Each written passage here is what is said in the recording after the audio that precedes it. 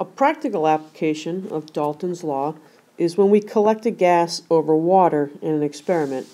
For instance, in this lab, you can see in this test tube, we've got some potassium chlorate, and we're going to heat it with a Bunsen burner.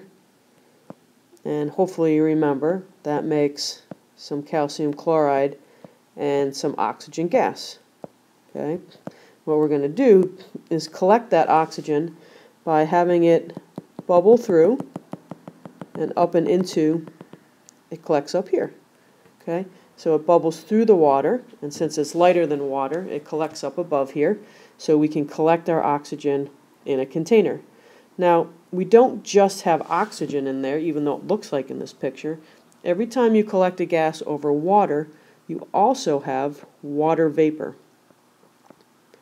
So also present here is water vapor. So back to Dalton's law, the total pressure in that little space there is the partial pressure of the water vapor plus the partial pressure of the oxygen. And the trick is usually that we want to try to figure out just what the partial pressure of oxygen is.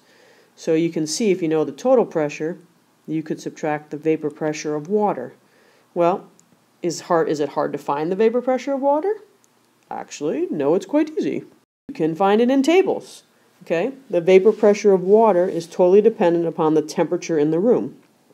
So at 0 degrees, you've got 4.58 torr. At 40 degrees, you've got 55.3 torr. At 100 degrees, you've got 760 torr.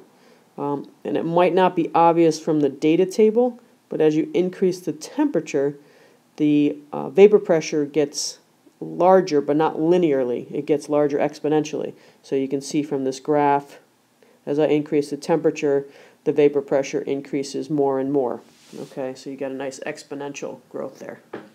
But the trick to this is anytime you want to find the vapor pressure of water, you just look in a table. Okay, and the tables are everywhere. So early in the year, we read the volume of a eudiometer, or a gas collecting tube. You're very shortly going to do a lab where you do a reaction in a eudiometer. Okay, what you're going to have is a rubber stopper here, and you're going to put a little coil of magnesium. That's probably not a great color. Let's see if we can get you a better color there. There's going to be a coil of magnesium here, and in here there's going to be some hydrochloric acid. So the hydrochloric acid, we'll show you the setup later, but the magnesium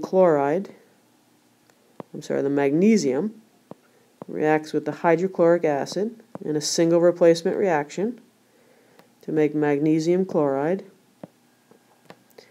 and hydrogen gas. Okay, so what happens is the hydrogen gas bubbles up here, and up here you've got some hydrogen gas.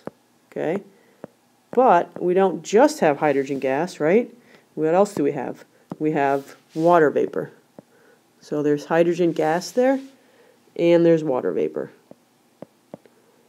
So if we can figure out the total pressure inside this tube, we'll know it's equal to the pressure of the hydrogen plus the pressure of the water. Okay, this comes from the table, and we can figure this out. That is, if we know the total pressure. But how can we figure out the total pressure inside this tube? Well, it's actually easier than it looks. So let's say we have this picture right here. This is the atmospheric pressure pushing down on the water.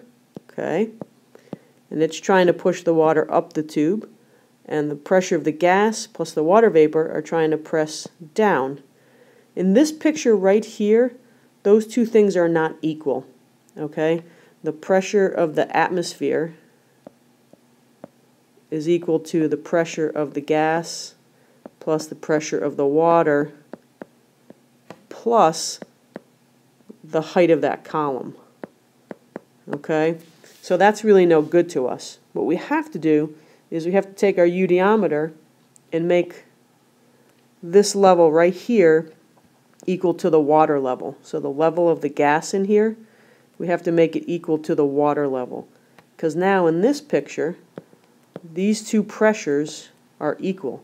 The atmospheric pressure is exactly equal to the pressure of, say, our hydrogen gas plus the pressure of the water vapor. Okay? So now this comes from reading a barometer, which we'll have, so we can figure out the pressure in the room. This comes from the table, and that will allow us to solve for the pressure of the hydrogen gas. And you'll see how this all plays out in a lab very shortly.